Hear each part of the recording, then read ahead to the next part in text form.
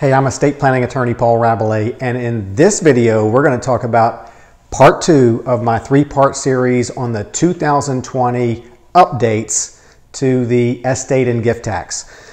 All right, so let me just go right to it, and then I'm going to take a deeper dive into it that you're not going to want to miss. So in 2019, some people call it the estate tax exemption or the basic exclusion amount. For 2019, that number was $11.4 million. It gets adjusted for inflation, so in 2020, it will be $11.58 million. So if you multiply that number by 2 with a married couple, it comes to $23.16 million that married couples potentially can exempt from the federal, the 40% federal estate tax. Okay, let's dig a lot deeper than that. In part 1 of my 3-part series, we talked about what is now the $15,000 present interest annual exclusion. What that means is if you can give $15,000 to as many people as you want to every year with no tax consequences. But if you give more to any one person, more than $15,000 to any one person in any one calendar year, you start using some of your $11.58 million estate tax exemption. So if next year you give $115,000 to your son, the first $15,000 doesn't count. But instead of, when you die, being able to leave $11.58 million free of the 40% estate tax, you could leave $11.48 million free of the federal estate tax. So go back to part 1 if you want to learn more about the $15,000 present interest annual exclusion. Okay. And then in part 3, a really important one that I'm going to go over in my next video, we'll talk about how on January 1st, 2026, the basic exclusion amount reverts from $10 million adjusted for inflation, which is $11.58 million now. And the exclusion amount reverts back to $5 million adjusted for inflation. We don't know what that number will be in 2026. So there's a lot of consequences as a result of that. We'll go over all of that in part 3. All right, so let me get this straight at the outset. The federal estate tax, it doesn't affect most people. It doesn't affect anywhere close to most people. There's, I don't try to get into it too much, but maybe it affects, probably less than 1% of the United States population, maybe far less than 1% of the United States population. However, when it affects an estate or a family, it affects them in a big way. It's a 40% tax, and quite frankly, I was going through, before I made this video, trying to think of all of, my clients who this tax has affected or will affect in the future. All of those people or families that I've helped try to minimize or avoid the estate tax, they all worked very hard to build that estate.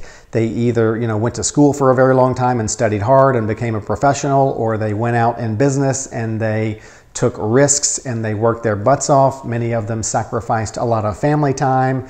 And so they went through, many decades of very hard work to build up and save. And because they worked so hard, they don't want to just give 40% of it to the government. So I get it.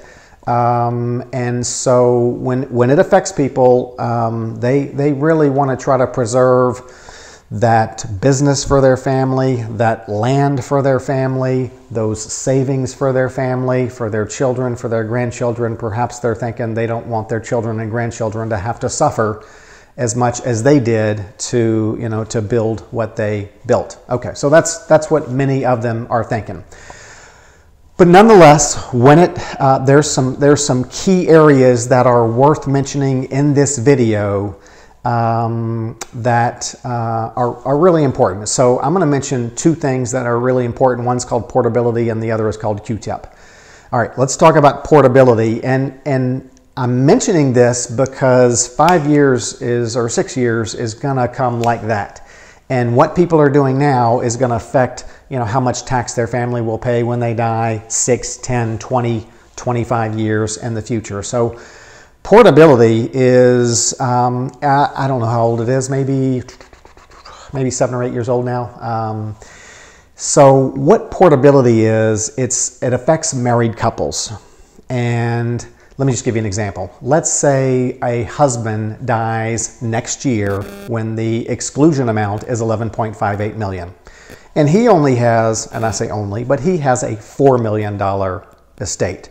So nowhere close to having to pay any of the 40% estate tax. However, he did have, he had $4 million, exclusion amount 11.58. He had $7.58 million of unused exclusion amount. Didn't use it. So there's no estate tax return filing requirement after Dad dies because he didn't have a gross estate that exceeded 11.58 million. However, the executor of Dad's estate, maybe it's Mom, maybe it's somebody else, it may make a lot of sense for her to file that estate tax return timely within 9 months of Dad's death, so that she can make what's called the portability election, so that that $7.58 million of unused exclusion amount, it can be added to the wife's exclusion amount to make her exclusion amount much larger. That might be real important. And if she dies after January 1st, 2026, when this estate tax exclusion amount reverts, back down. So be aware of the portability election. Even be aware of that today. The other thing is this, what's called this Q-tip election. I know Q-tip is a cotton swab. This has nothing to do with that. This is an acronym, Qualified Terminable Interest Property. But it's arranging your estate now if you're married. And again, you might be saying 11.58 million. Let's move on. Let's move on to who's going to get my guns, and Mom wants to leave her Tupperware collection to the granddaughter. But that estate tax exemption is going to be cut in half. And while your stuff is going to continue to grow. So there's a lot of people putting estate planning legal programs in place now, and they're not going to die for many, many years. And so they need to make sure that the potential for taking advantage of what I call what everybody calls the estate tax marital deduction.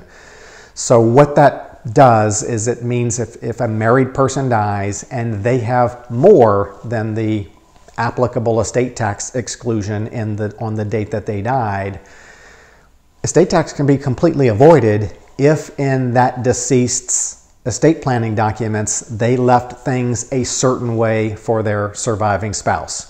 So just need to know that exists. It's most people who are signing their wills, their trusts, their estate planning legal documents today, most of those folks are going to still be around for many years. And with this potential for the estate tax exclusion amount going down, you just need to be aware that while there's no chance that if in 2020 you die, no way you're going to have 11.58 million.